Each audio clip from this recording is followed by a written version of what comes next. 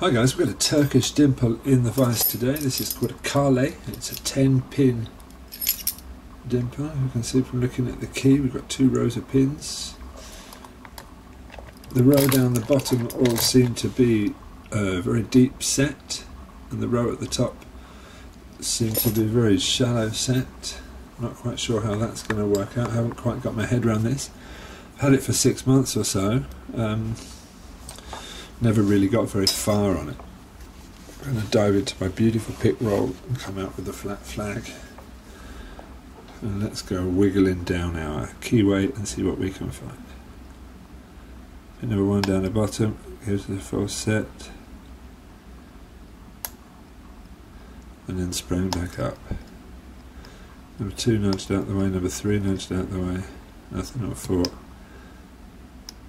Number 5 kind of nudged out the way. Number 1 is back up. Can't get my pick out. We're in place. Up the top. Feels like we've got a bind around number 3, number 4, something like that. I'm not happy with down the bottom for the moment. 1 feels good. 2 feels good, 3 feels good, and it's open.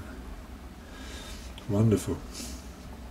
Alright, as I say, we do have the key, so let's do that. Let's zoom out, get my gutting equipment ready, and we're going to try and pop this baby open.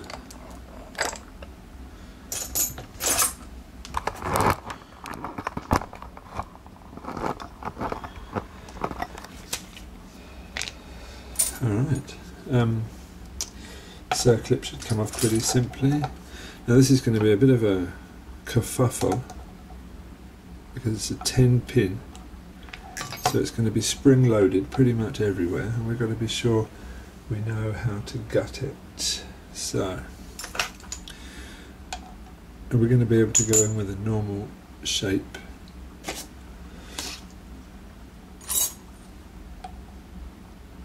I think we are. Okay, I'm definitely going to shim it, but I'm wondering, do I shim down the bottom or do I shim at the top? That's the question, isn't it? Maybe we can shim both at the bottom and at the top. No, I don't reckon it's necessary. Let's just see if we can use a normal size plug follower first. No, we can't. Normal size plug follower is not going to fit inside it. We're going to have to use a mini plug follower, and that's where all hell is going to break loose.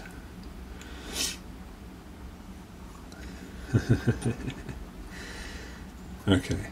Can we just check we don't have anything else the right size while we're at it? I think we could probably do it. If we get a double shim, I think we could probably do it with a pick handle.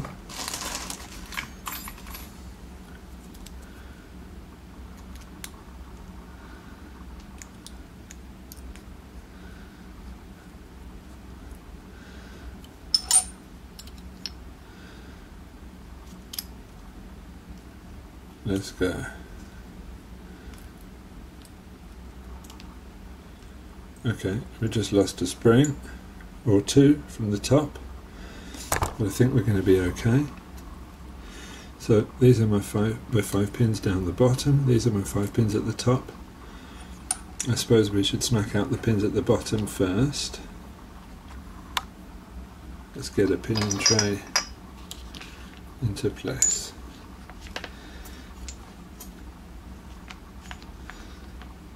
Okay, so pin number 5, 4, 3, 2 and 1.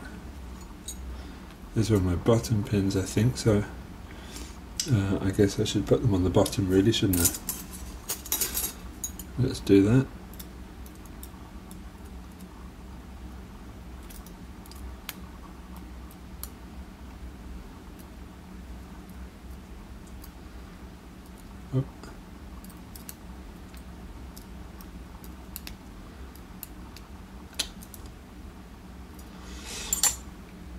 let's go the top pins. One of them dropped out, it must have been this little bugger here.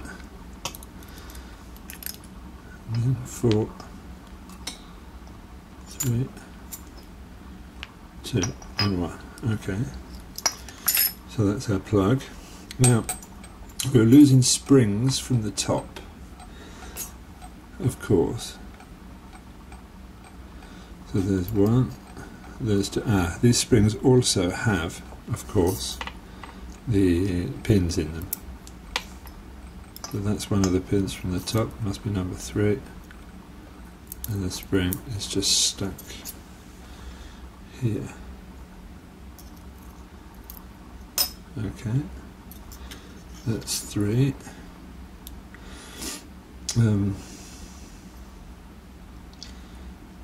Let's go. Let's try and get this shim out from down the bottom, and we'll try and get the down pins. Leave the top shim in if we can. Pin number 1, perfectly standard. Pin number 2, there's a spool.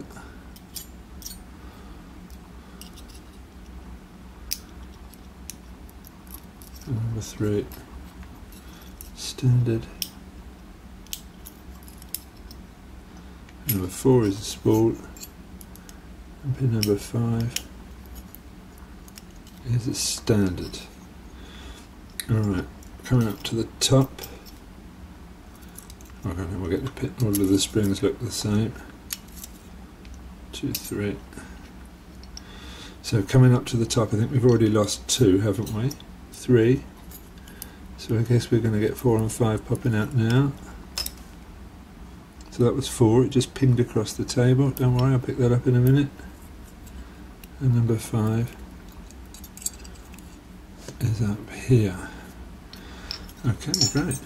That was a bit tricky, but didn't really mess it up that much.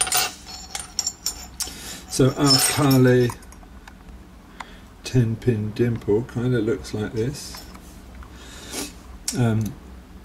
Downstairs we had some standards and some fairly standard looking spools, and all of our key pins look relatively simple. Upstairs we've got relatively standard key pins, and we've got these little tiny beautiful little button pins with the spring in. Of course these little things live in the top of the cylinder. Can we zoom out a bit? Can we get a little light down there or not? Don't know if you can see anything down there, but we've got, yeah, maybe you've got the little holes down at the top of the cylinder correspond to the holes down the bottom of the cylinder, of course. These little tiny springs. I don't know how the hell I'm going to get this back together, but it was quite an interesting little lock. It's quite an interesting little pick. Hopefully I can get it back together and send it on to someone else to torture them. Thanks for watching, guys. Sorry about the bad gutting, and speak soon.